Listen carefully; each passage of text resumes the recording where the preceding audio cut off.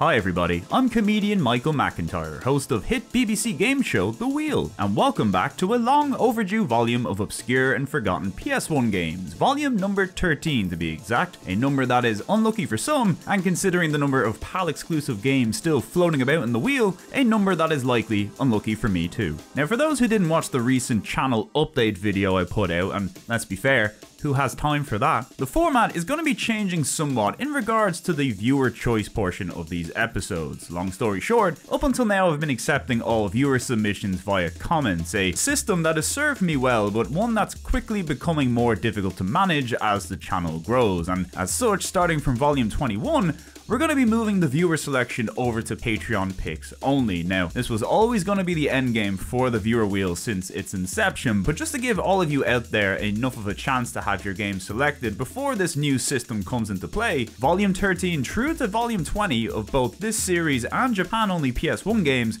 will all be viewer selections, and if you're yet to submit your own picks into the running, I will still be accepting viewer selections via the comments of these videos up until Volume 20. Now if you like, you can watch the channel update video for a more in-depth explanation behind all of this, but for now, that's enough of the boring stuff. Let's get on to the games, and we've got 4 juicy picks courtesy of this show's lovely viewers, and let me tell you, the wheel is primed and ready to provide.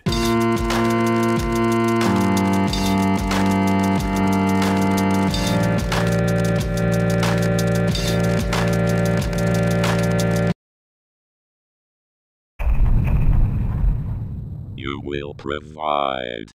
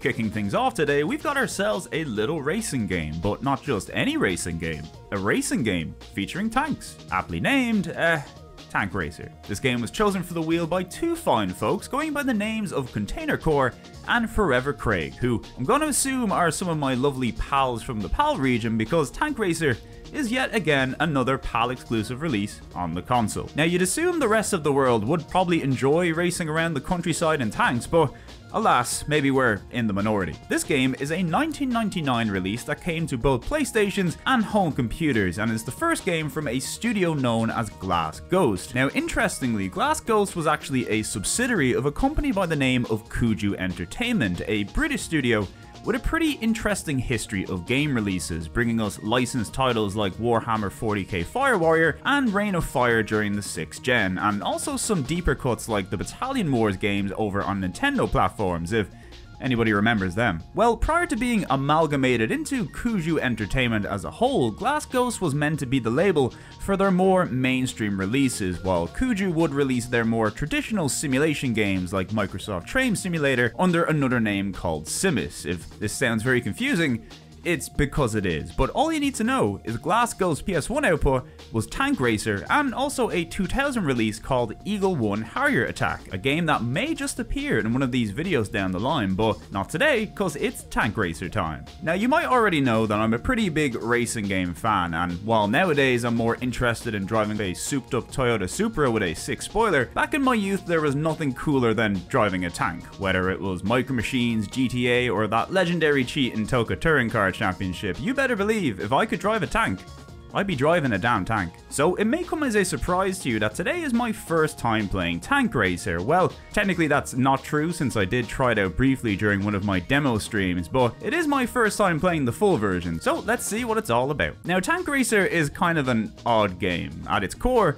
your goal is to simply just race around the track, complete 3 laps, and be in first place at the end. But of course, seeing as you're racing around in a vehicle with a big rotating turret, combat is also a big factor when it comes to winning. You have access to regular bullets that you can fire at your opponent by pressing the R1 button, and you can aim your turret by using the L2 and R2 buttons. Also, if you're wondering, you can't increase your speed by firing your cannon backwards. It is the first thing I tried in this game, and my sadness was immeasurable. But beyond the regular infinite weak bullets, the game also features a whole host of collectible pickups that function a lot like weapons in a kart racer. Some will trip up enemies behind you, some will protect you, some will speed you up, but most of them will wreck opponents ahead of you, which you love to see. So in many ways, we've got ourselves a fun combat heavy racer that's not too unlike kart racers of the era, but that's not what makes the game odd. It's more so the tanks themselves, because when you think of tanks, you think of big, heavy, slow machines of destruction, right? Well, the tanks in this game, while certainly capable of crushing cars and environmental objects,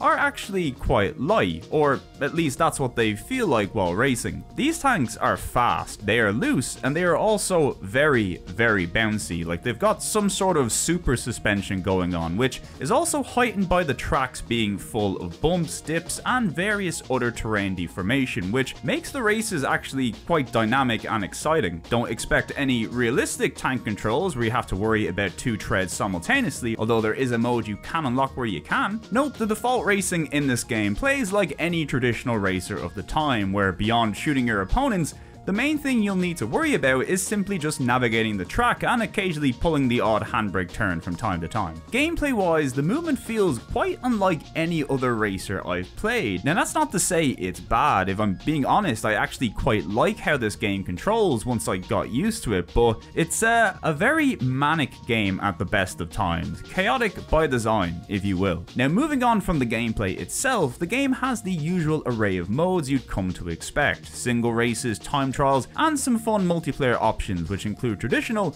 and combat orientated races. But for the main single player content, we've of course got your tried and tested cup mode, which is split into 3 categories: bronze, silver, and gold. Each tier features a series of races across a set list of tracks, and depending how you perform in said races, you'll get points, and by the end, if you're top of the leaderboard, you unlock the next tier and you do it all over again. The game features a total of 8 unique tracks that are reused throughout the 3 cups, but each cup introduces new tracks and mixes up the race order to keep things fresh as the game goes on. Each cup also has its own roster of tanks to choose from, but that being said, they are all essentially reskins of the same 4 tanks, each of which prioritizes a specific strength. You've got the high speed tank, the high acceleration tank, the high grip tank, and the tank that's kind of good at everything. Oh yeah. Don't know why you wouldn't just pick this one, to be honest. Beyond the different stats and color changes, there's really very little variety between the various tanks, unfortunately, but they do look nice in game at least. And speaking of visuals, I'd say across the board, Tank Racer is a pretty nice looking PlayStation game. The 8 tracks on offer take place in various locations around the globe, one of which even takes place on that smaller globe known as the moon. There's plenty of visual variety, day and night stages, and a bunch of environmental objects and set pieces for you to crush on your path. The visuals aren't always perfect, mind you. There is plenty of pop-in and some bothersome draw distance limitations, especially in the nighttime stages, that can cause you some hassle if you're not used to the track's layout, but overall it's a nice colourful game that runs well and above all else features memorable track layouts with lots of good visual cues, which I think are important for racers of this style. Also, a nice feature is that the main menu has selectable wallpapers, which I really get a kick out of for some reason. As for the audio, well, it's a European racing game from 1999, and if you've watched enough episodes of this series, you should know what to expect really, and yes, it is a banger.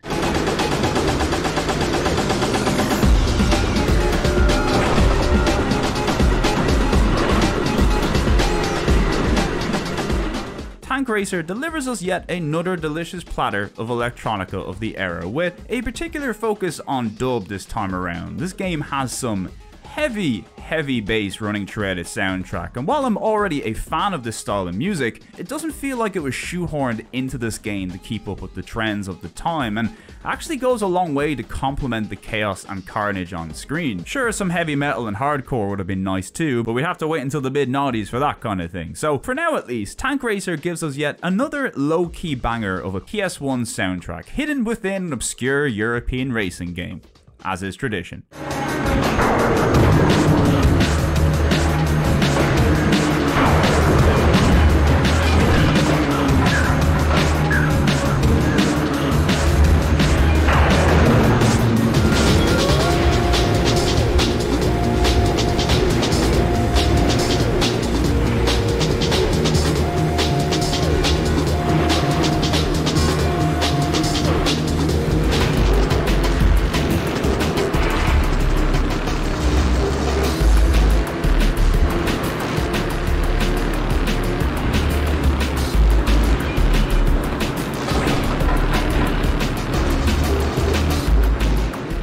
Thankfully though, the game does give us a music player with a little visualizer, so you can enjoy the music outside of the races if you like.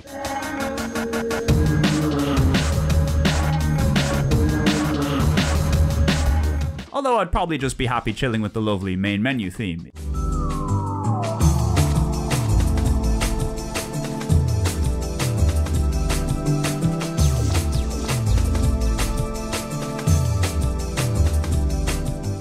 So on the whole, we have a fun, arcadey, kind of silly racing game with solid fundamentals, a somewhat unique control style, and some great music. But, and it's a big but, Tank Racer's chaos is also somewhat of a double-edged sword because, my god, is this game difficult. Now, difficulty in racers is a tricky topic because there's games that require a lot of driving skill and track knowledge, and Tank Racer is certainly one of those games. But on the other hand, Tank Racer is also a game where it feels like even though there are 8 racers vying for the top spot, it very much feels like it's 7 versus 1 because the AI in this game isn't so much interested in winning as it is making you lose. So allow me to explain. In each race you start in 8th position, and it's up to you to work your way up from the back to first place before the third and final lap. Nothing unusual there. Although in each race, your opponent's tanks are spaced out just enough so that you only ever have to deal with one at a time. Once you get past one, move a little bit up the track, and then you're dealing with the next opponent, and this pretty much continues up until you're in first place. Now the issue with this is that your opponents never have to worry about any tank except you. Whenever you come across a tank, it's never focusing on the person ahead of it. It will turn its turrets backwards and focus only on you. And while this isn't too bad during the Bronze Cup, once you make it to the Silver Cup, you not only have to do some of these races perfectly, and I mean perfectly with every shortcut, but if you get bullied by an enemy tank or take a particularly bad shot from a special weapon, well, you might as well restart the whole tournament because you're not winning. It's like if you're playing Mario Kart, right, and you get stuck in a group of players in the middle who just keep hitting each other with weapons while the one guy up front gets a lucky break at the start and is so far ahead, they never need to worry about anything bar a blue shell. In Tank Racer, it's kind of like that, except there's no blue shell to balance it out, and if you get caught at any point, kiss first place goodbye. And this is just the Silver Cup. By the time you reach the Gold Cup, if you're lucky enough to get there, this whole thing becomes a serious problem where the AI racers are now cranked up to max difficulty, and you gotta do 8 races in a row with practically 0 mistakes. And let me tell you, with AI like this, well, it's not the most pleasant experience, let's just put it that way. Now, even with these issues, I'd still say Tank Racer is a worthwhile and enjoyable experience overall. It's got fun tracks, fun racing, and plenty of unlockables to help with longevity, but it does kind of get held back from greatness thanks to some very unforgiving and oftentimes luck-based gameplay that will likely make most people tap out before they see everything it has to offer. It's the kind of game that I would like having in my collection just to whip out on occasion for the odd bit of silly fun or multiplayer shenanigans, but one that I'd rarely try to beat to completion because I'm, you know, not a masochist. Plus, if you do have the game, it will at least make for nice b-roll with your cats. So if any of you out there are in fact masochist, or maybe just someone who likes cool combat-focused Euro racers with banging soundtracks, which, let's be fair, is probably a lot of you, well then you could certainly do a lot worse than this thing. You can't get too mad at a game that lets you race tanks on the moon now, can you?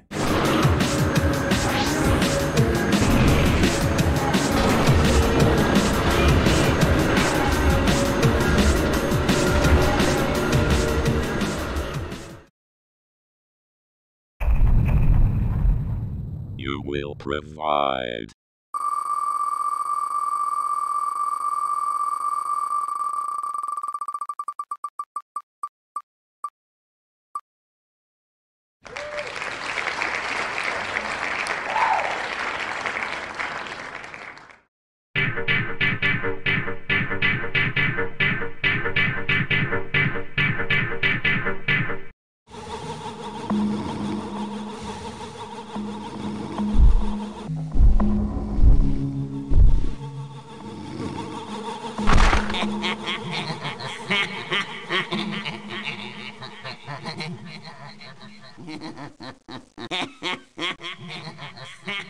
Up you get, boss. No!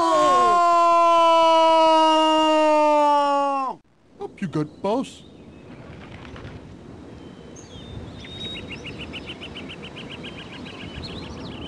No! I want to be Sultan instead of the Sultan! Next up, we have a little known game by the name of Iznogoud, and if you can believe it, it is yet again another PAL exclusive. It truly is my destiny to play them all, like some sort of 50Hz Ash Ketchum. This game was chosen for the wheel by Acidonia 150 Reborn, and let me tell you, this is the kind of game that will get you fast-tracked onto my list of enemies. Only joking, Acidonia, this is in fact a top-tier obscure pick for this episode, although for the lucky few who do know of its existence, they also probably know it for its reputation as one of the worst platformers on the system. And look, while admittedly I've not attempted to play through Bubsy 3D just yet, I have played through Cheesy and Santa Claus Saves the Earth, so I feel like I know what makes a truly bottom tier PlayStation platformer. So let's see if Iznogoud lives up to his name and is in fact, no good. So first things first, a little backstory. Iznogoud is a French comic series that debuted in the 60s from artist Jean Tabary and writer René Goscinny, the same man responsible for the incredibly popular Asterix and Obelix. Although instead of warriors fighting the Roman Republic, Iznogoud instead tells the tale of our titular character, who is the Grand Vizier of the Caliph of Baghdad. The original comics were basically a series of shorts where Iznogoud schemes to dethrone the Caliph, but repeatedly fails to do so in humorous fashion, like some sort of Arab Looney Tunes written by French people. Needless to say, it somehow didn't reach the same heights of other French comics of the time. Although that's not to say that it still wasn't very popular. It was at least popular enough to get an animated series funded by Saban, the same studio behind the Power Rangers. I used to remember this show being on the kids channel we had back here over in the mid-90s called TCC, which was basically the channel for poor kids without satellite TV. Anyway, while I don't particularly recall enjoying this show, the intro theme was kind of a banger. He's no good, the Grand Vizier, he never wins, that much is clear, but watch out, Sultan, chances are, for him there's no fight too bizarre. Sultan is what I wanna be.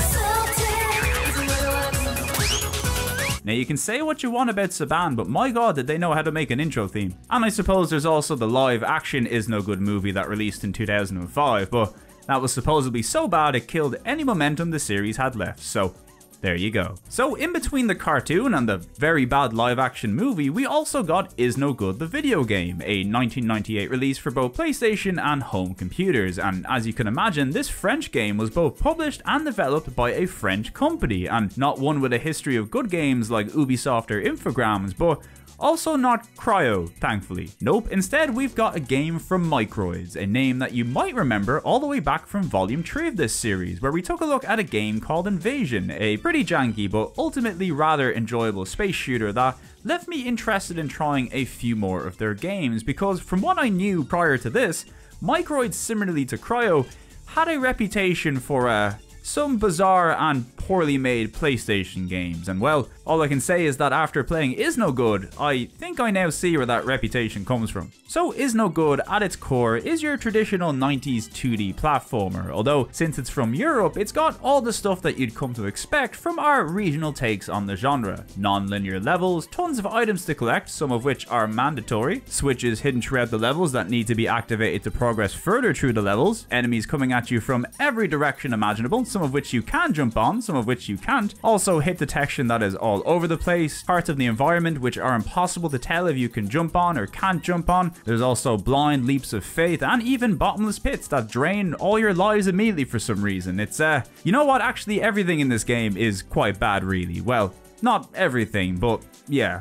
mostly everything. Anyway, before we get too far ahead of ourselves, the plot in this game is pretty much what you see in the bizarre opening cutscene. Iznogoud wants to be Sultan instead of the Sultan, and so we go on a quest to do that by going through 14 levels set in increasingly bizarre locations. I'm not exactly sure how we go from Iraq to space, but there are seemingly cutscenes to help bridge the gap, but they are very short and usually leave you with more questions than answers. Safe to say, this is yet another case of video games.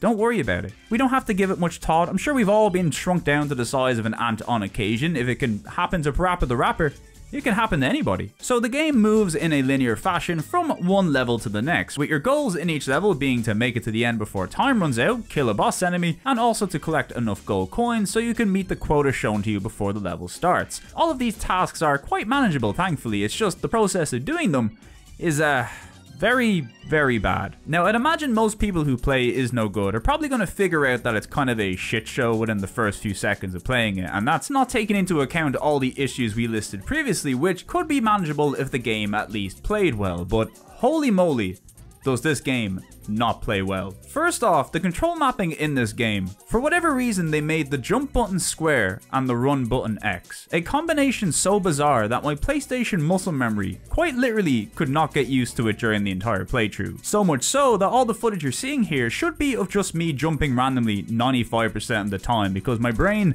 couldn't comprehend it. This issue was made even worse because your attack button, which is throwing money by the way, or a bomb or dynamite if you find them, that attack button is locked to the circle button. So if you're holding your thumb down on the X button to run and using the top of your thumb to tap the square button to jump, it's almost impossible to comfortably access the circle button to attack. Now, I know it may not sound like a big deal without trying it out for yourself, but it really does feel so incredibly awkward and cumbersome in execution, and there's also no way to remap the controls in this game either, so you just gotta deal with it. Now, if you're playing this on an emulator, you could remap the controls, but I've got to experience this thing as intended, and let me tell you, it intends for you to have a bad time. Although beyond these controller issues, the actual player movement itself, even worse somehow. Iznogoud's general movement is okay for the most part. There's no weird momentum, he doesn't move too fast while running, all that stuff is fine. But the moment you get Iznogoud into the air,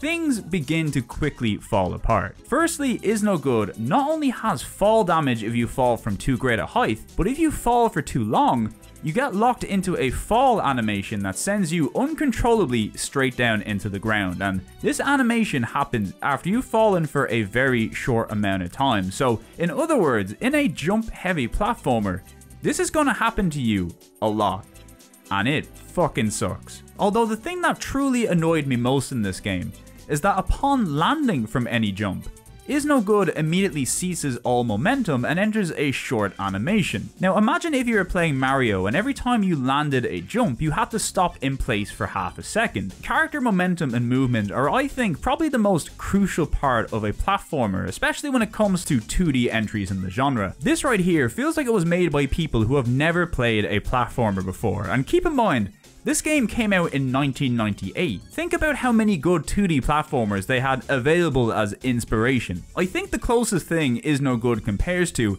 is like some sort of nightmare Donkey Kong Country, except the fun, tightly designed gameplay and platforming is reverse engineered to make you miserable. For example, Iznogoud has an underwater level, and look, contrary to popular opinion, I love a good underwater stage. I even like the underwater levels in Croc, would you believe? But once again, Iznogoud just has to be weird about the whole thing, and only allows you to swim upwards when you cease all horizontal movement, just taking any fun out of the act of simply just exploring the level. Not that the level design made it very much fun to begin with. So anyway, I think I've established Iznogoud doesn't control very well, and while that is my biggest issue with the game, even if it did play well, it still has plenty of other issues to overcome. I suppose we'll start with the enemies. Levels are littered with them, and whether you are high in the sky or slumming it down below, they will find you. and they will stun lock you. Now some enemies can be killed by jumping on their heads, some will instead bounce you, and others will just give you damage. There's no obvious visual cues on these enemies to let you know what they will do, so just jump on everything and hope for the best really. Although if you prefer, you can kill enemies by using your aforementioned ranged attack, which you can swap to be gold, bombs, or dynamite that you find throughout the levels. Now since you need to collect gold coins to beat the level, you're probably best holding on to them even though they are pretty abundant throughout. In fact, you're probably best off holding onto all your ammo entirely for the boss fights, which show up at the end of most levels. Now these boss fights, whether it's the first boss or the final boss, are all fundamentally the same fight, where all you gotta do is spam ranged attacks at a slightly chunkier enemy until it eventually falls down. There were many times that I didn't even realize these guys were bosses, and that should tell you all you really need to know about them. In fact, if there was one real boss in this game, I'd say it's actually the time limit, which is quite strict really. And considering most of the levels require you to search high and low for switches to move on through the level, and you know you've also got to deal with all that player movement, well some levels you might find are pretty tight on time. Now, there are thankfully pickups you can get to extend the time, but even then you can often find yourself cutting it really close. One occasion in particular, the time ran out after I had killed the boss, but for some reason it took multiple seconds for the level to end after killing it, so I failed and had to go back to the beginning. It's funny, right, because Iznogoud itself isn't actually all that difficult. On the default setting, you can take 6 hits before losing a life, and thankfully, losing a life doesn't actually restart the level, it rather just spawns you on the spot ready to start again. And worst case scenario, if you do lose all your lives, you just begin the level again with all your lives back. So you more or less have infinite continues and a password system if you for some reason wanted to keep playing this thing past the first level. So what this means is that for the most part, you can really just brute force your way through the majority of the enemies in this game as long as you find the odd health or life pickup along the way. And this is true for all the platform levels and the 2 odd racing levels, which, while also very bad, are probably the best part of the game really. However, just make sure that you don't fall into a pit while playing, as instead of damaging you or costing you a life, it just instantly restarts the level again, which is great. But you know what? That's enough of me whining about the gameplay. I think it's time we talked about the game's presentation, which, while also full of issues, does thankfully feature some bright spots as well. Very minor bright spots, but you know, we gotta be nice when possible. So to the game's credit, I don't necessarily hate how it looks. Iznogoud features a lot of visual variety across the 14 levels, and these levels can feature some very colourful and imaginative backgrounds, sporting this very nice cartoony and I guess paint-like look. They are all pretty low res, mind you, but I'd be lying if I said I didn't enjoy a lot of what I saw. Although this graphical style would unfortunately end up being a thorn in my side, because this is one of those games where it's impossible to read what you can and can't interact with in the environment. Is this a platform? Is this a wall? Is this a doorway? Oftentimes the answer is yes, but oftentimes the answer is also no, and well, you're just gonna have to figure these things out the hard way most of the time. Now this can become a big bother later in the game, where you need to enter into hidden rooms and doorways which can very easily just be mistaken for the game's background. It's particularly bad in one of the endgame levels called the Enchanted Forest, easily one of the messiest and most cluttered levels I have ever experienced in a video game. The occasionally cool and imaginative imagery is just overshadowed by how much random crap is everywhere all the time. The character models are also nice on occasion, but most of the time they just look kind of odd and out of place with the backgrounds. Also, check out some more of the game's cutscenes. They are truly a sight to behold.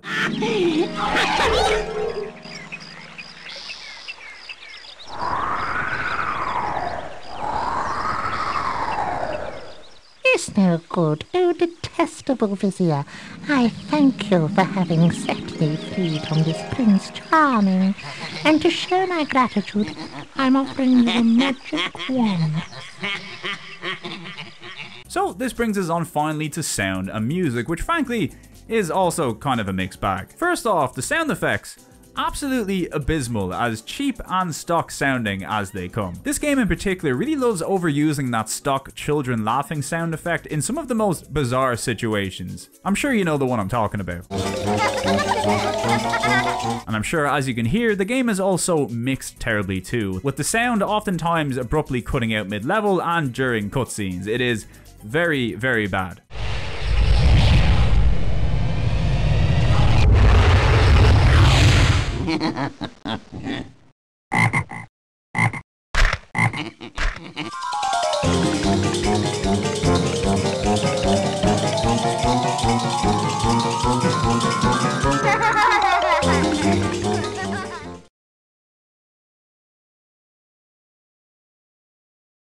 Also, check out this boss fight.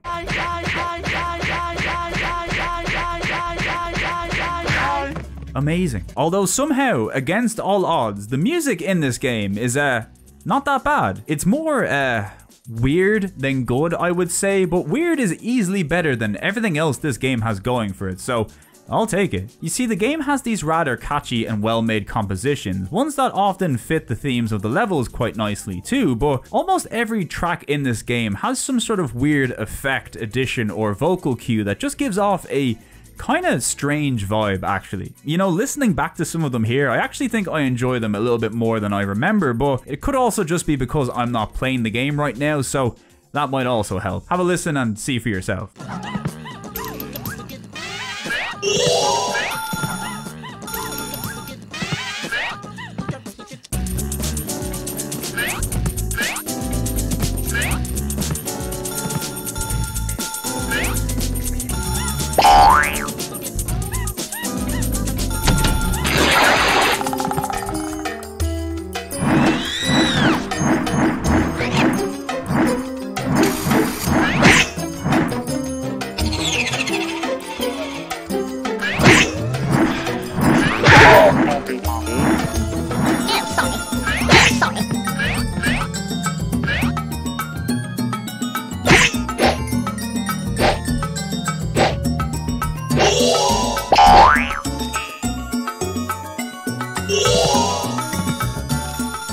So all in all, Iznogoud took me a little over an hour and a half to beat its 14 levels, and I can safely say, I think this might be the worst platformer on the console. Iznogoud somehow manages to take all the worst things about 90s 2D platformers and somehow squeezes it all into a single PlayStation disc, and let me tell you, it is very bad. It's so bad that it somehow made me fondly remember Cheesy, because for all that game's faults and weird quirks, you could learn to adapt to them and get a mild bit of enjoyment out of it. Iznogoud, on the other hand, from the second you begin to move in this game, you'll realize you made a mistake ever putting it in your console, and after personally enduring the experience from start to finish, trust me, it only gets worse.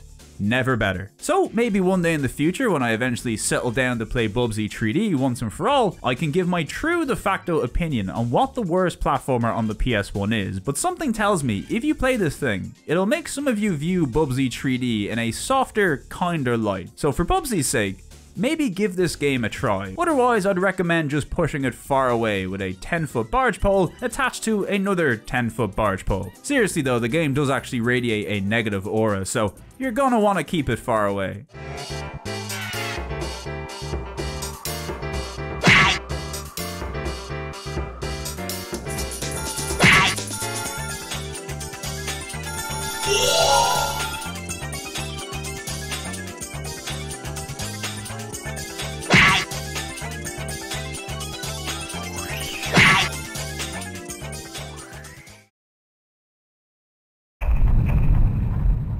You will provide.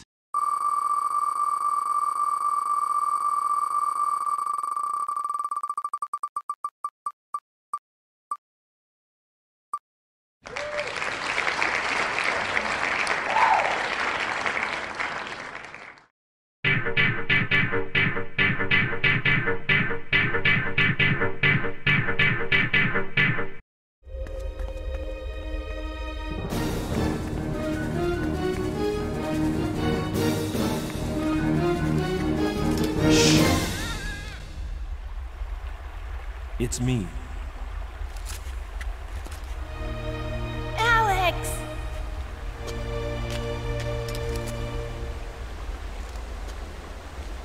You the only one left?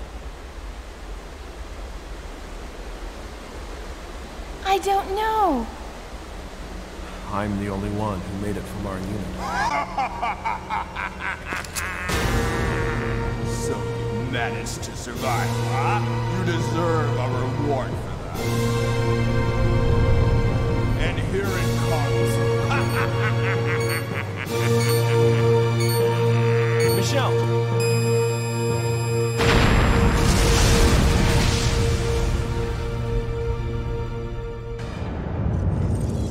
Hard Edge. Coming up next, we have something that will hopefully wash the taste of Iznogoud from our mouths. It's T.R.A.G, aka T.R.A.G, Tactical Rescue Assault Group, Mission of Mercy in North America. Quite the name change, I must say. This game was chosen for us today by KM and Larry Kowalska, and interestingly, both of these fine folks had games picked in the Japan-only series before, making them the combined first ever two-time winners on the channel. You'll love to see it. T.R.A.G is another game from Sunsoft, who you might remember from their last appearance in the series with the game Hebereki's Popoito, which was most certainly a video game. Hebereki's Popoito?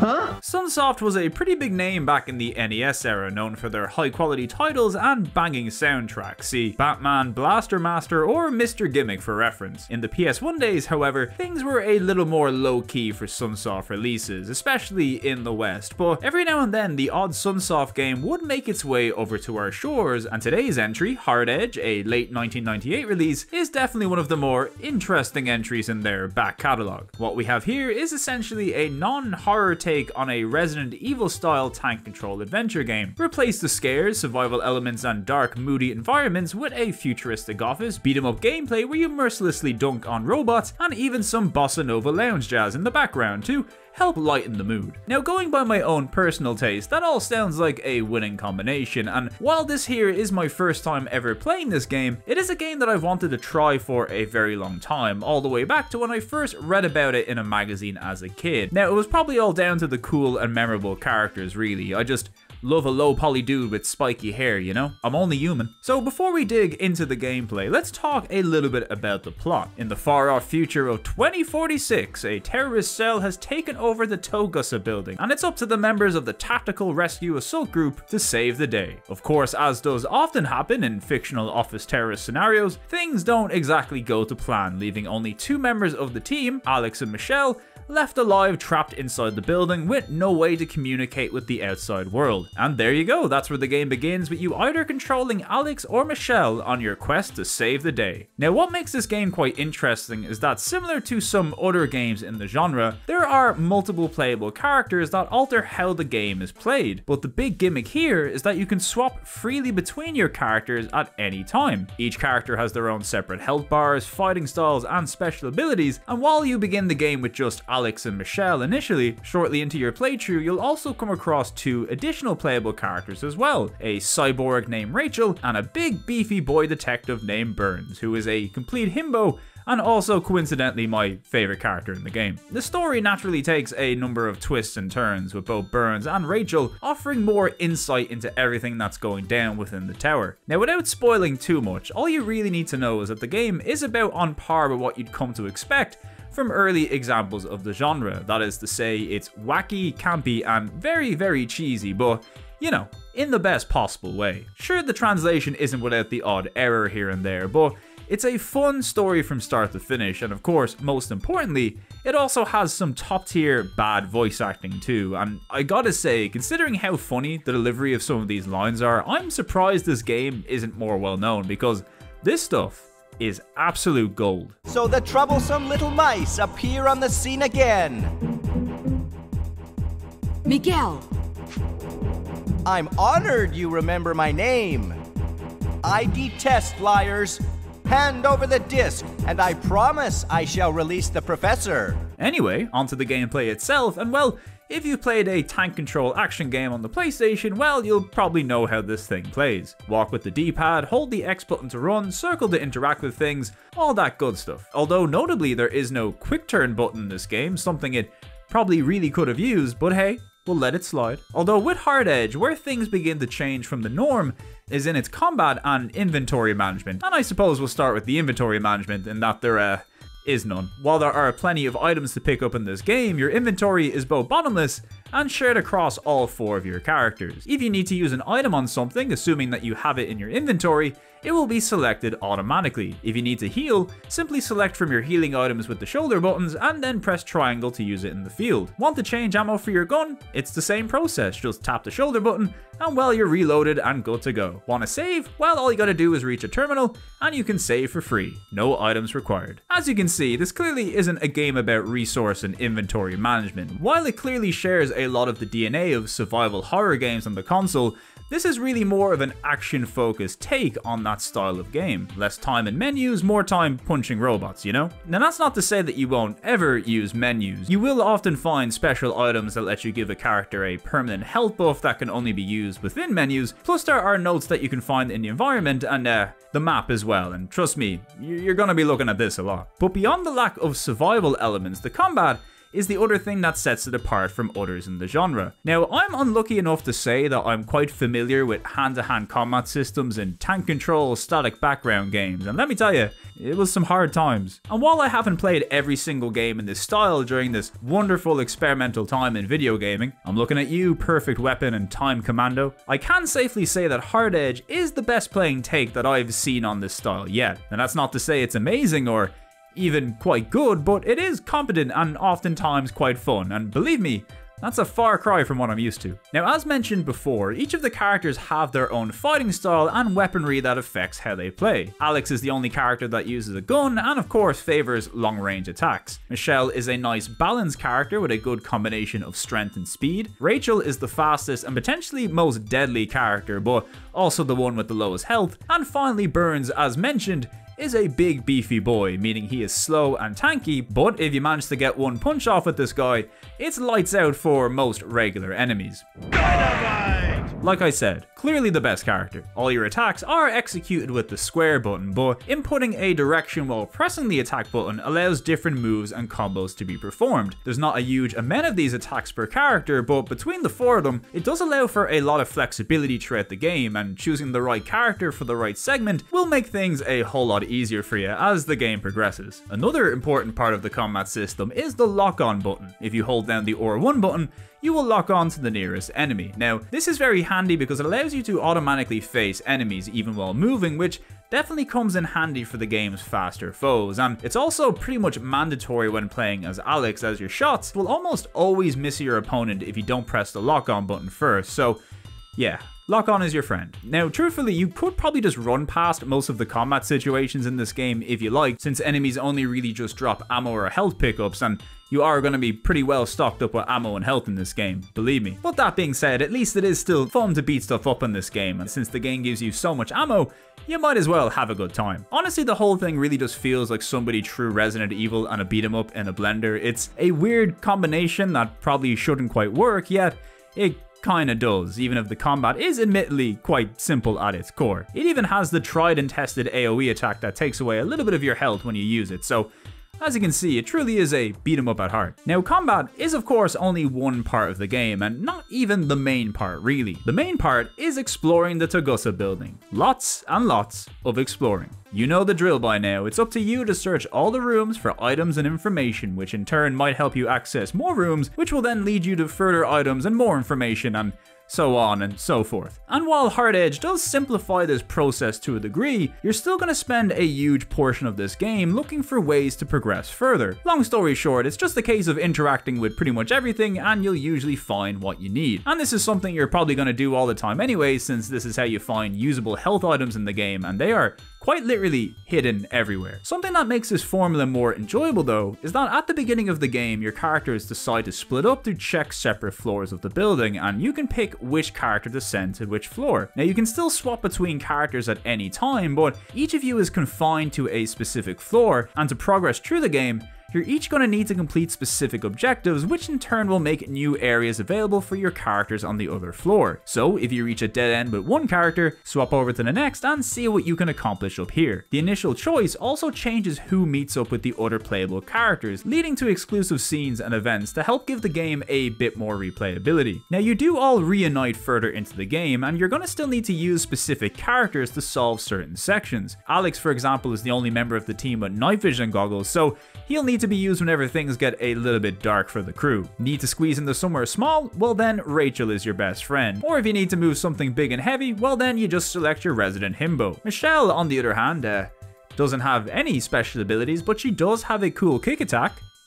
so that's nice. Another thing that you'd come to expect from a game like this are puzzles, and while the game does have the usual array of safes and number pads to unlock, puzzle-wise there's really not a lot here, and what is here is rarely challenging either. Sometimes you gotta tap a few buttons, you might need to check the bottom of a bomb to disarm it. T.R.A.G isn't exactly the most mentally taxing or exciting game when it comes to puzzles, but I will say they were never frustrating or felt like they halted my progress throughout my playthrough. Honestly, if anything, the game as a whole is quite easy really. Enemies rarely put up much of a challenge, and ammo and healing items are super plentiful. If anything, the only real difficult part of the game for me was the bosses, which in turn were also the highlight. The game has about 6 bosses in total, some of which are kind of annoying, others are stupidly easy, but I'd say the majority of bosses in this game put up quite a fight and have some fun and interesting attack patterns too. The late game bosses especially, you're going to want to have some health items stocked up for these guys, because they can take you out very, very quickly if you're not prepared. Now all this being said, there are still a few issues I had with the game which kind of hampered my enjoyment of it somewhat. Now, it's nothing deal breaker worthy, but it's stuff that I still think is probably worth highlighting all the same. For one, the movement in this game feels a little bit off, almost like the turning arc for your character is a bit too wide. It's a little tricky to explain, but it made precise movement rather difficult at times, not to mention I would often get caught up on parts of the environment way more than I'd probably like to admit. I know some of you probably think this is just, you know, tank controls, but trust me, I know top tier tank controls, and T.R.A.G's, while serviceable, are also far from perfect. Another issue I had was the environments themselves. Now, we'll talk more about the visual design in a moment, but in regards to exploration, T.R.A.G is a game with a lot of similar looking areas and locales that admittedly look quite nice, but ones that are actually very difficult to navigate through because it can at times all feel like it just blends together. If you ever need to return to a specific room, actually remembering where that room was and on what floor it'd be a little bit tricky to recall. Now the handy map does make this a whole lot easier, but even with a map, there were plenty of times I had to stop and go, wait, where am I? Another thing that kind of bothered me, and this might just be down to the way that I play these games, is that almost every single thing in this game, if you interact with it, it's going to give you a little text pop-up. Now these text pop-ups aren't skippable, and they also take a few seconds to disappear whenever they're triggered. Now if you're hunting for items in this game, which you're probably going to do, you've got to interact with everything. And I'd say a good half hour of my game time was probably just looking at these random text boxes. They're not too long and bothersome enough to be a deal breaker, but just long enough to be mildly annoying each time you trigger one. And believe me, I've triggered a whole lot of them. So yeah, my issues with T.R.A.G, hardly anything that stopped it from being a fun experience overall, but there's still things that are frequent enough to kind of hold it back from truly being a shining example of the genre, you know? Although, if there's one thing I have to praise T.R.A.G for, it's the game's presentation. Even though I just mentioned the game's environments and backgrounds can cause some navigational issues, I really love the way this game looks. It has this lovely clean cyberpunk aesthetic, and while the plot of the game kind of makes it seem like anime Die Hard in a way, the game's environments actually remind me a lot of the Shinra building from Final Fantasy VII. Imagine a Resident Evil game that takes place in here, and well, that's the vibe that this game radiates. Also, I'm just saying, this game happens to feature a spiky-haired protag, and the first boss is a giant red robot scorpion. Probably just a coincidence, but you never know. Naturally, the backgrounds are all quite low resolution as you'd expect, especially since it's a single disc game, but there is a lot of detail in each and every room, and the areas that stand out really stand out. Although the highlight for me are probably the character designs and models themselves. Throughout every cutscene or even just the menus, you can see how much personality these characters exude, and thankfully they manage to look great in-game too, whether they're running around the environments, engaging in combat, or simply just pushing a box. Also, that's gotta be the nicest looking box in PS1 history. Seriously, what kind of black magic is this? The enemies and bosses are also suitably cool. Big, chunky robot security guards, terrorists, mutants, and cyberspace mind viruses. All the usual stuff is here. The game's antagonists are all also delightfully extra and as over the top as you'd hope for in a game like this. Frankly, the game on a visual level is a big win for me across the board. It may not be the most impressive on a technical level compared to some of the heavy hitters in the genre, but it's got a style and flair all its its own that does make it stand out in the console's library for sure. Sound-wise, the game is also firing on all cylinders too. The sound effects are great, and as we highlighted before, the voice acting here easily transcends into so bad it's good territory, something that just improves the overall experience immeasurably. Is it now? I must admit you've impressed me by making it this far, but don't be too cocky. You haven't seen my true form yet. And the good thing with Sunsoft is that it's usually a safe bet to expect good things on the music front, and while I wouldn't exactly classify Hard Edge's soundtrack as full banger territory, it does manage to feature catchy tunes for almost every single scenario, whether that means you're just wandering around the office building or engaging in a serious story cutscene. It's rare to have a moment in this game where you're not bopping your head along to the music, and considering the type of game that this is, it's actually impressive they managed to include such a varied soundtrack that's at times playful and easygoing, and also rather intense and menacing.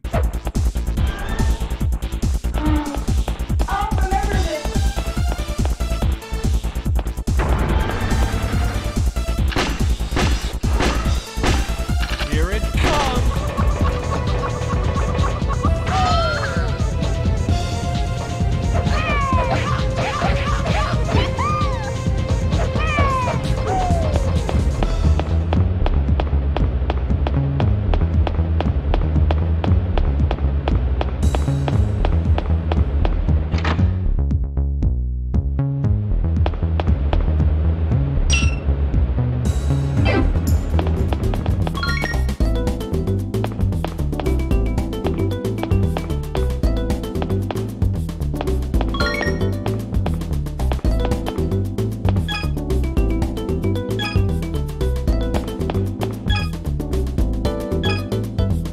So in the end, it took me roughly about 4 hours to beat Hard Edge on my first playthrough, although it's definitely one of those games where if you know the optimal routes and where exactly you need to go, you could easily mop this one up in far less time, and that's something you may want to do, because not only does beating this game unlock you new outfits and even some new weapons that can alter combat, but in my case, I also got the bad ending of the game, and I won't delve into how I got this ending, but I'd say most people will probably get the bad ending on their first playthrough without trying, so it's a good thing the game offers up some fun changes for repeat playthroughs. But the important question remains, did Hard Edge manage to live up to my lofty childhood expectations based on some magazine screenshots from back in the day? Yeah, actually. This game was pretty much exactly what I expected it to be, an action-heavy Resident Evil clone. And honestly, one of the biggest reasons that I wanted to play this game, besides the cool character designs, is because it was a non-horror take on the genre. Look, I won't lie to you, I love horror games as much as the next guy, but I'm also kind of a coward. Hard Edge, while not particularly excelling at any one thing, manages to give you a more lighthearted take on that Resident Evil formula, and if you're a fan of this style of game but maybe want to avoid the panic and stress that can oftentimes be caused by them, well, Hard Edge is the solution. Don't expect its combat or puzzle solving to rock your world, but do expect a competent game with lovable, likable characters, all of which are fun to play as, cool boss battles, lovely visuals, and some great music. And well, I think that makes this a game well worth trying. It can be kind of pricey to pick up nowadays, but I personally had enough fun with it to make it something that I'd want to have in my own collection to play through again. And it's definitely not just something I bought because I needed another excuse to show off my cats. Come on now. That would be stupid. And here it is, an order-made Burns bomb with anchovies and extra cheese. I think you'll find this'll blast through that baby like a knife through butter.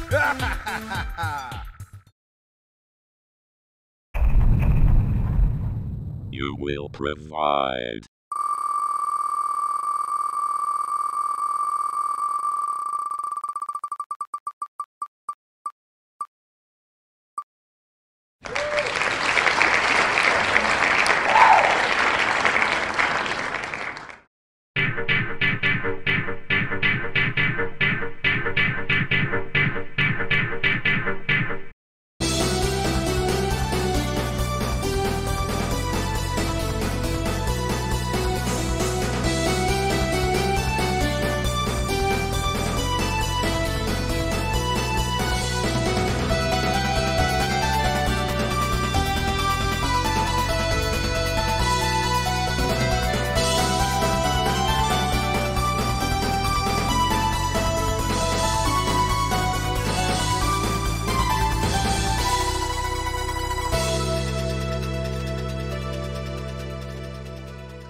rounding things out today, we have our final pick of Volume 13, and that's Threads of Faith, aka Do Prism, if you live in Japan. This game was chosen for the wheel by yet another duo, this time comprising of High Retro Game Lord and RJ Mario 22, and I suppose that's rather fitting, as Threads of Faith is very much a game about duos, and you'll see why in a moment. So first things first, Threads of Fate comes from a little known studio by the name of Squaresoft, who is mostly known for making Rad Racer on the NES and then some other stuff as well. Originally released in Japan in October 99 under the name Do Prism before making it to North America in the summer of 2000 as Threads of Faith, this right here is a light-hearted action RPG in the vein of other Squaresoft titles like Brave Fencer Musashi, and similarly to Brave Fencer Musashi, this is another Squaresoft title that unfortunately didn't make it over to PAL regions. They probably just thought we were too busy with all our racing games and bad platformers. So for me personally, despite being a big fan of Square's output during the era, Threads of Faith has always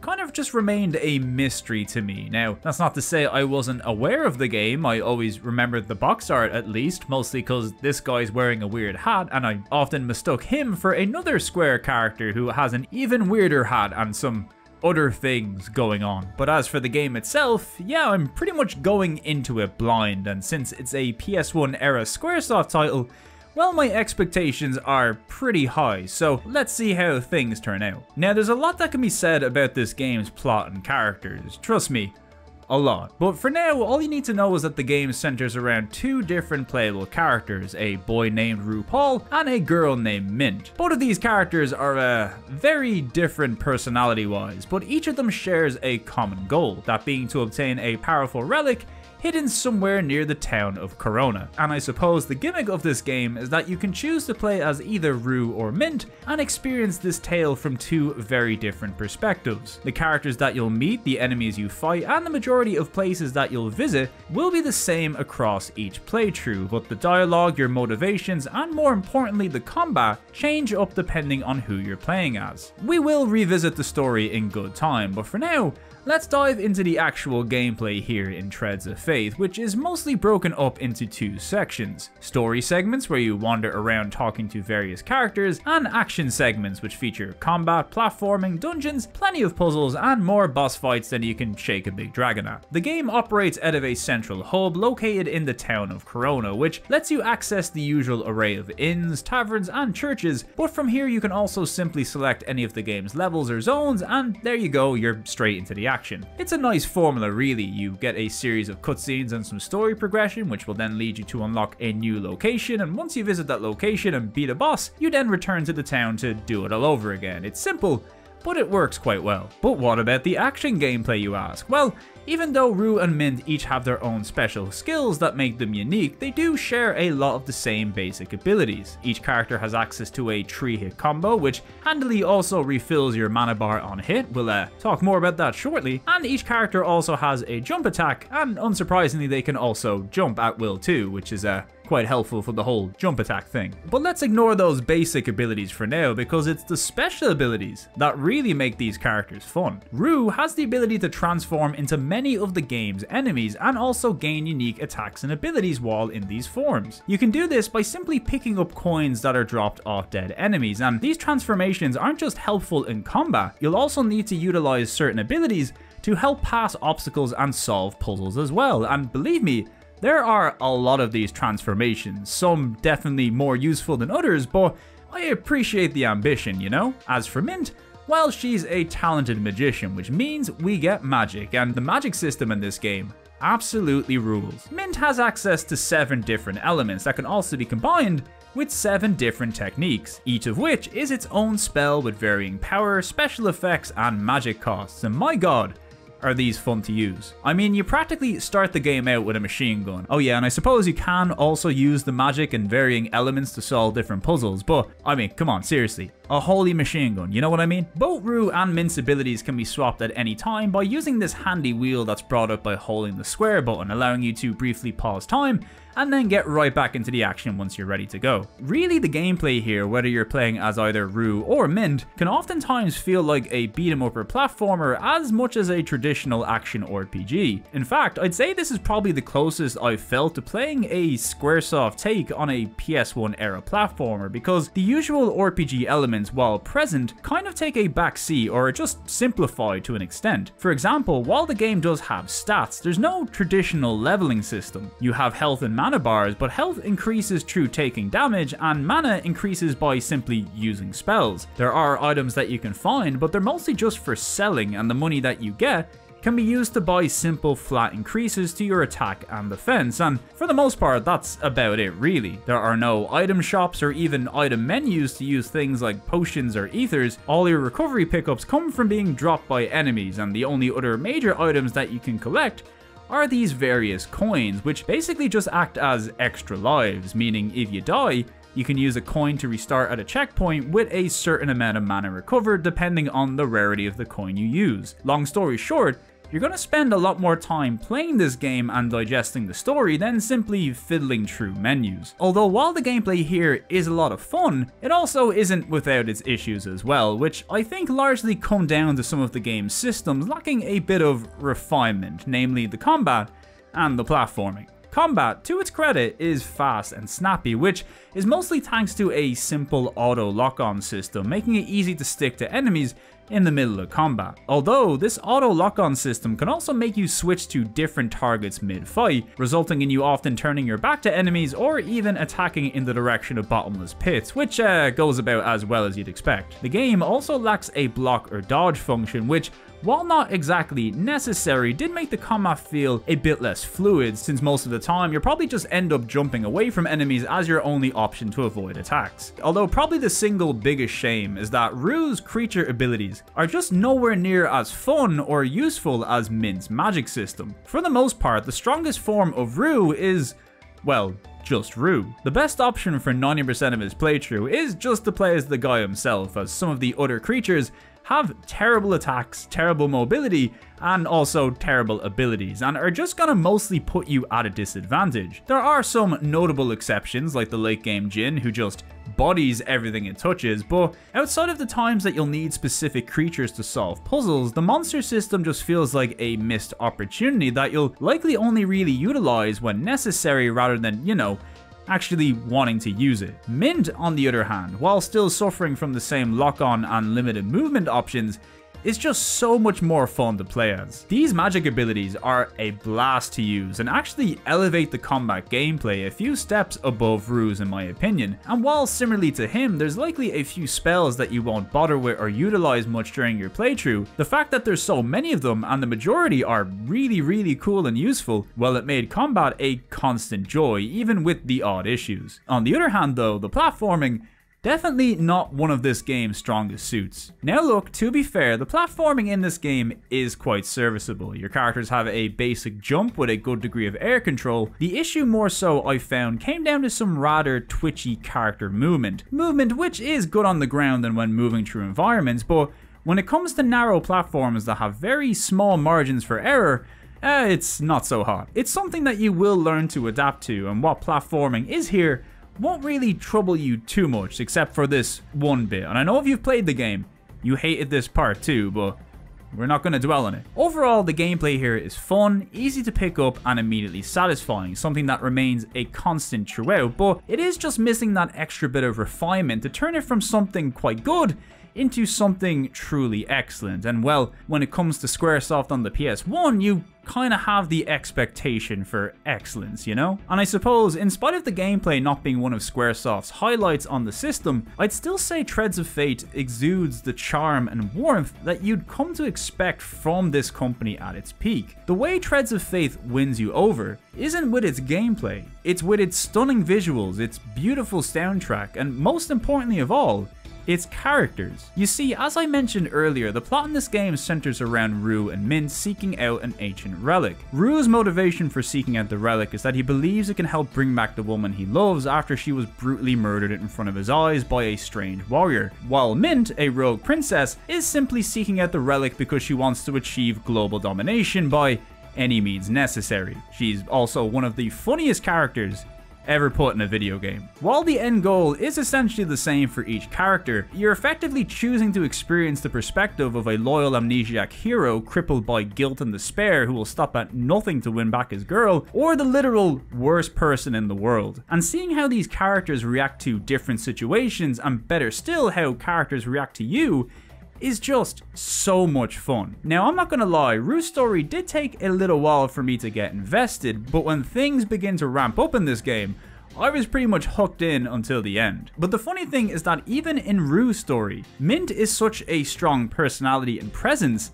that she kinda ends up stealing the show. And when you begin to play Mint's story, you begin to realize she's even more of a psychopath than she lets on, because you've now got access to her inner monologues, which just add so much depth to an already amazing character. Of course though, beyond our protagonists, we also have an amazing cast of side characters that all manage to win your heart along the way too. You've got Belle and Duke, who basically play the Team Rocket role throughout the game and each have their own individual rivalries with our protagonists. There's also a bit where Duke dresses up as a star and becomes a character called Starlight Duke, and let me tell you, there are few things I love more on this earth than Starlight Duke. There's also the lone weaponsmith Rod, who has a big bow, luscious red hair, and a heart of gold. But better yet, he's also got a cute puppy named Johnny Wolf, who oftentimes likes to walk into the frame of certain camera shots. There's also Fancy Mel, who has these little cat friends following her around. That's pretty cool. Honestly, I could probably sit here for a while listing off the various characters and why they're really cool, but you should experience them all for yourself. And considering the game's relatively short length, Square have managed to cram so much life and personality into each of these characters that you kinda end up missing them by the time the credits roll. The villains here are also excellent, by the way, although unfortunately it's kinda hard to talk too much about them without spoiling the story, but I will say their writing, motivations and story arcs managed to live up to the standards of the rest of the game easily. Honestly, I was kind of taken aback by how much I enjoyed this game's plot. You can kind of tell it was made for a younger audience, but the writing is just so sharp and witty and manages to cover some really heavy topics and themes without ever feeling like it was dumbed down for kids. It's no Xenogears, sure, but it's a surprisingly heartfelt and human tale at its core, one that I think will strike a chord with anyone, no matter your age. And speaking of striking a chord, holy moly,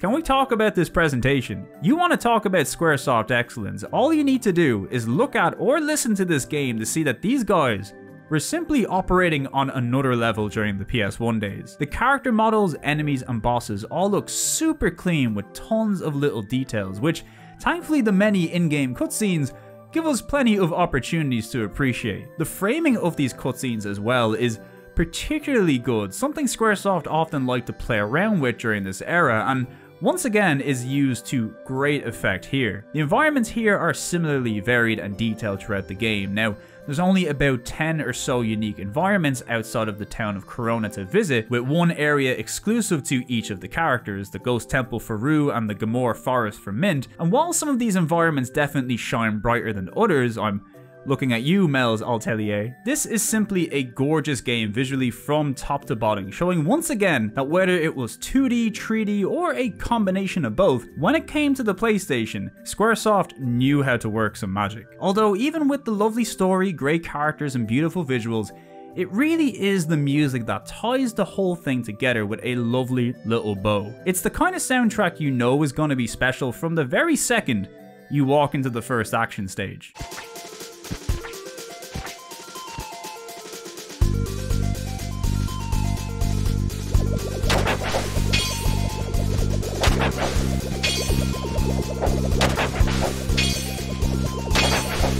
As I said before, this is the first time that I've played this game, but immediately the music felt warm and nostalgic. It has the traits and instrumentation of many Squaresoft games of that era, but there's this sort of ancient, otherworldly quality to the whole thing that can heighten the emotions during cutscenes or have you bopping your head along to the combat. It doesn't matter where you go, who you're talking to, or what you're doing in this game. It keeps managing to introduce new and memorable pieces of music at almost every single step. Here, have a listen to a small sample and see for yourself.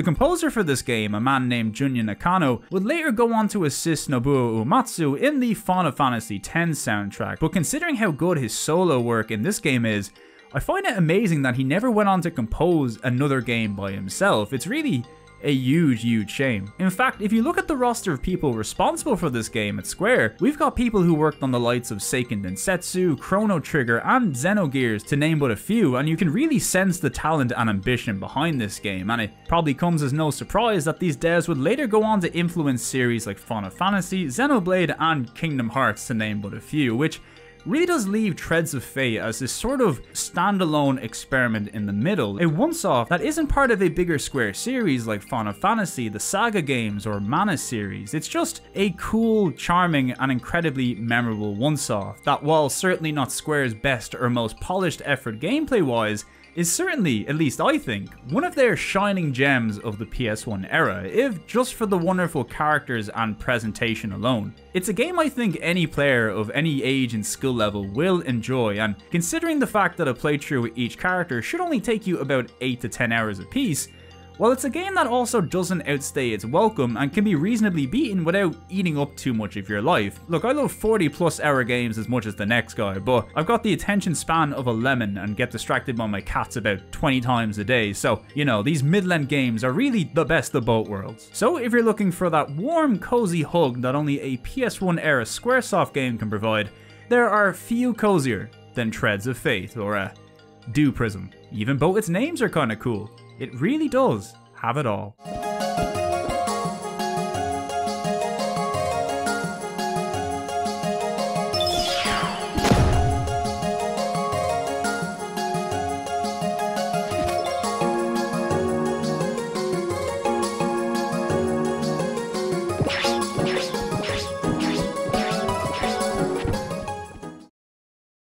Well, ladies and gentlemen, that's gonna about do it for Volume 13 of Obscure and Forgotten PS1 Games. A volume full of many highs and also many lows, but also a volume with a cute dog, which I think we can agree is the most important thing. We checked out a cool Euro tank game that lets you race to Acid House on the Moon, a game that's probably included in a list of things prohibited by the Geneva Convention, a game that answers the question, what if Resident Evil, but you dunk on robots? And finally, one of the many reasons why I'm convinced Squaresoft had a vendetta against me and my pals from the PAL region for quite a long time. Definitely some interesting games here for sure, but what would I rate them based on this arbitrary scale that changes colour each episode? Were any of the games must plays, maybe worth trying if you like the look of them? Perhaps they were just kinda meh? Or worst of all, do they belong in the trash destined for a life of eternal obscurity? Well, out of Volume 13 selection, we see Iznogoud living up to its name and ending up in the trash tier, Tank Racer and Hard Edge slotting comfortably into Tri tier, and Squaresoft coming in hot with another top shelf game to add to the must play pile. Iznogoud is quite simply one of the worst platformers I have ever played. Not every platformer is perfect, sure, but even some of the rougher ones can still have some redeeming features that make them worth at least a cursory glance. But Iznogoud manages to botch pretty much everything imaginable in this game, from the movement to the hit detection, and pretty much everything in between. The game's only saving grace is the odd catchy music track or colourful environment, but really deep down inside, this is just a miserable experience from start to finish, and you should probably avoid it. Tank Racer, on the other hand, a nice combination of high-octane explosive racing fun and only the odd bit of misery thanks to the game's brutal AI. It's a game that has its issues, sure, and I suppose the tanks here aren't very, tanky, but it still delivers on a lot of the promise and expectation that you'd have from a game simply titled Tank Racer. Running over cars, blasting other tanks with your turret, and ruining people's barns. It's the stuff that we love to see. Plus the racing and controls, while still pretty much that of a standard PS1 racer, manages to feel both great to play and unique to this particular game. If you've got the patience to deal with its high difficulty and unpredictable AI, well, it should offer up a few hours of fun at least. Plus it's a Euro racer, so you know, the soundtrack's a banger. And speaking of good soundtracks, Hard Edge is another game I enjoyed quite a bit. It doesn't really do much to expand on the static background tank control game formula other than simplifying things a little bit, giving you 4 swappable characters, and adding beat 'em up gameplay into the mix. But hey, the beat 'em up gameplay manages to be pretty fun at least, and That's impressive in itself. While it won't win over any genre naysayers, I think the combination of good graphics, cool setting, likable characters, fun music, and most importantly of all, that sweet, sweet bad video game voice acting should make it worth popping into your PlayStation at least once to check it out. And finally, we have Treads of Faith, a game that I had never played before, but one that has quickly become one of my favorites on the console, just down to how memorable and charming an experience it is from start to finish. Now look, admittedly its gameplay isn't the most refined or exciting of Square's output on the console, but the cool melding of beat 'em up platformer and RPG gameplay tries more than enough cool things to keep it engaging throughout, but beyond that, it's the game's beautiful presentation, gorgeous soundtrack, and lovable characters that really turn this into a must play in my book. It features some of the funniest and best written dialogue in any Square game from that era, and honestly I can't imagine anybody trying this game and coming away with a bad experience. I'm sure there's a lot of you out there who are very well acquainted with this game, but if you've yet to try this out or simply just didn't know it existed because you live in the PAL region, well now you know. Seriously folks, a life without Mint is a life not lived. Anyway, that's about it for yet another volume of obscure and forgotten PS1 games, but before we finish up, we gotta give a shout out to those who submitted their games for today's volume. Container Core and Forever Craig for Tank Racer, Acidonia 150 Reborn for Iznogoud, KM and Larry Kowalska are combined first ever two-time winners for picking Hard Edge, aka T.R.A.G, and finally High Retro Game Lord and RJ Mario 22 for picking Treads of Faith. Thank you so much for your submissions, and I hope you enjoyed the episode. And don't forget, if you want to submit your pick, you still have until volume 20 to throw yours into the comments, so don't delay. It's only going to take about a year or two until we get there, and that's like a few weeks in dog years, so you better get on it. And of course, I'd like to give a big thank you and shout out to my lovely Patreon subscribers who help make these videos possible, including fine folks like A.Lad, Alan Caslin, Crimson Cyclist, Dave Nolan, Doma, Globe99, Kyle Winter, Moomatron, Moomin Biscuit, Trans Rights Are Human Rights, Mr. the Joshmon, Richard Kramer, and Spectre117 who have all subscribed at the Fan++ tier. And finally, a big thank you to you for watching this video. I'll be back real soon with some more videos about video games, but until then, stay safe, stay happy, and I'll talk to you again real soon. See ya!